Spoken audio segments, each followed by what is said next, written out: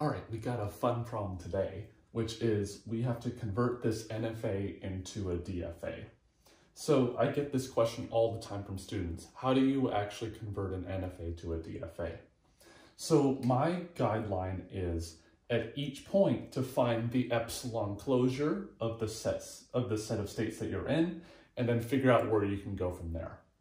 So let's get started on how to actually do this. So the start state is Q0 right here. Now we have to compute the epsilon closure of that set of states, Q0.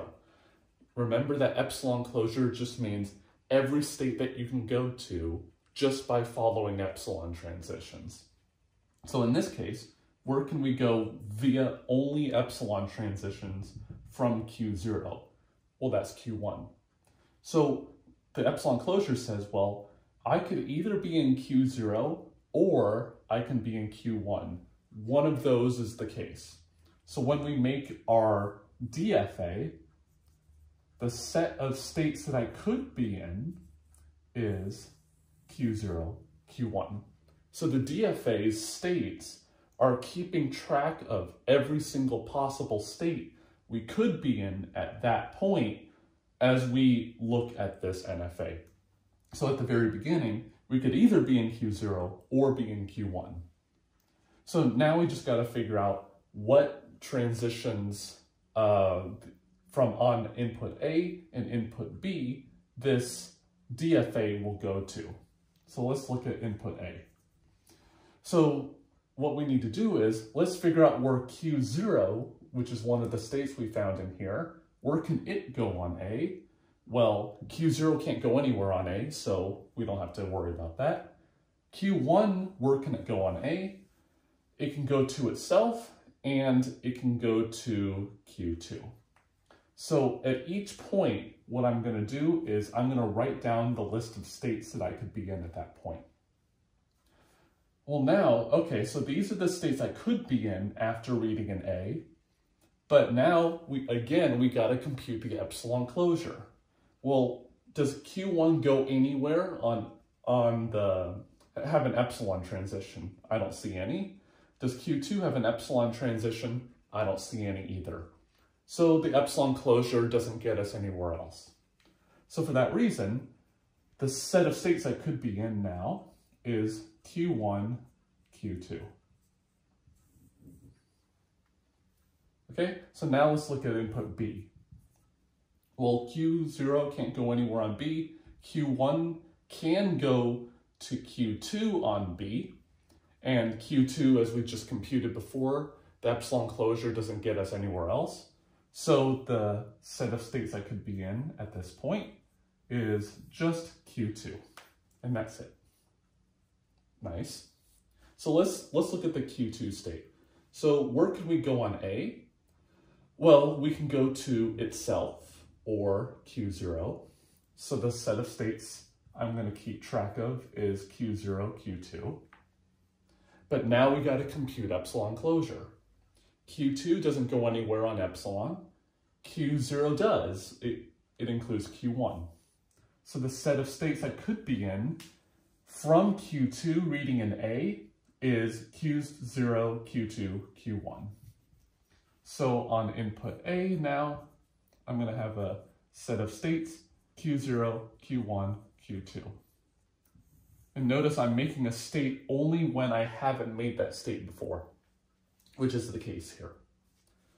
Okay, where does Q2 go on B?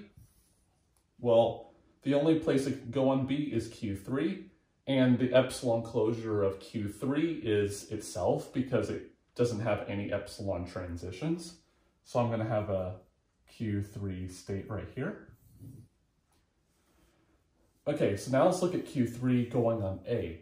Well, Q3 can't go anywhere on A, so that means the set of states that we could be in is empty, which means that we're going to make a dead state as a result.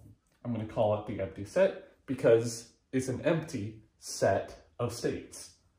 And whenever you have this, you're always going to have self-loop on A and B because if you're not in any state and you try to read an A, you can't go to any state. So that's done. Q3 on B, well, that goes to Q1. Epsilon closure of Q1 is itself. So we have this on input B goes to Q1. And then we don't have that state yet. So let's look at input A from Q1. So on input Q1, from state Q1 on input A, we can go to itself or Q2. But we already have that state already. So I'm going to go to here on input A. On input B from here, I can only go to Q2, and we already have that state. So notice that these two states are going to do the same things because the only thing that Q0 can do is an epsilon transition. Okay, so we handled Q2, A and B, we handled everything in here, so that's good. Let's do this one. So Q1, Q2 on input A. Well, let's see. So it's going to have Q1 in it. It's going to have Q2 because it comes down here and because we have a self loop down here.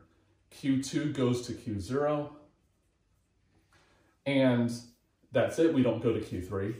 So that means that we want to take the epsilon closure of 0, 1, and 2, which is itself because Q0 does go to Q1 on epsilon, but we already have that in our list. So the state that we need to go to is 0, 1, and 2, and we've already made it. So what I'm going to do is try to zigzag my way through. And now let's look at B. So Q1, Q2. Q1 goes to Q2 on B, so I'm going to make that on my list. Q2 goes to Q3 on B, so I'm going to have that. And epsilon closure of these two is itself, the set itself. So we're going to make the state Q2, Q3 because I haven't made it yet. Q2, Q3. Let's see, Q2, Q3. Where can we go on B? Well, Q3 can go to Q1. Q2 can go to Q3. And I don't have that state yet, so I'm going to make that one.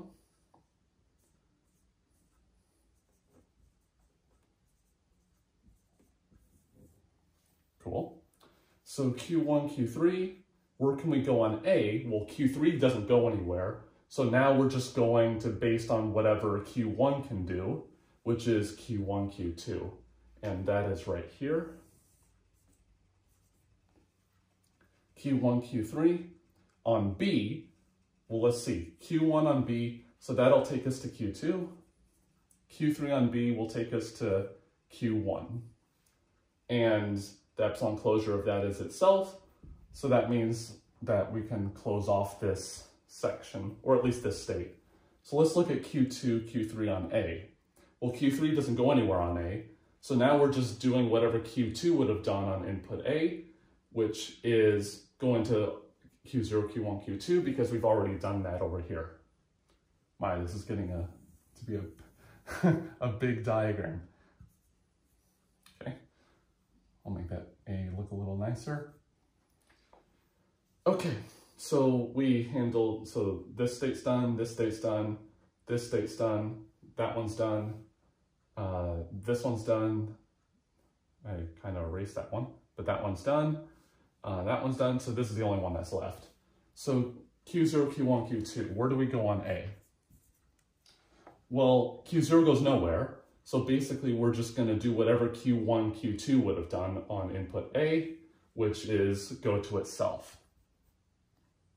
Because the epsilon closure will include that, because Q2 can go to Q0 on A. And what about on B?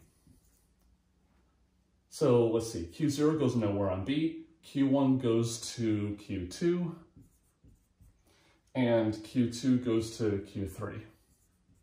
Again, it's the similar behavior as over here. So we're going to come down all the way to this other state.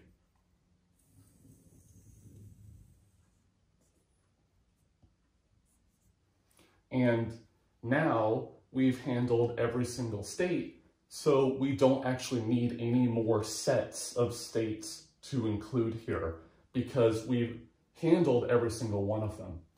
Now, the last thing to do after all that is to make the final states. So which ones are final?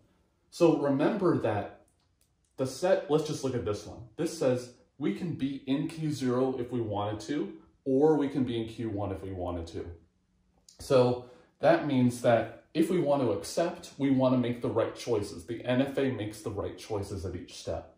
So that tells us that the set of states that are final in this DFA are going to be the ones that include any of the final states over here. Well, in this case, there's only one final state, Q0 here. So in the DFA over here, all of the states that include Q0 are the ones that are going to be final. So this one's not final because it doesn't have Q0 in it. This one, no Q0, no Q0. Ah, this one does have Q0 in it. So I'm going to make that final. No Q0, no Q0. That's not Q0 because it's empty. This has no Q0. This one does have Q0 in it. So now we have successfully made a DFA. So always remember, at the start, you find the epsilon closure of the start state. And then once you find that, whatever state that is, figure out where you can go on all of the inputs. Then you make those states and find the epsilon closures of those and repeat as long as you have some unfilled transition here. Once we filled out every single transition of every state in this machine, we were done and we didn't have to do any more.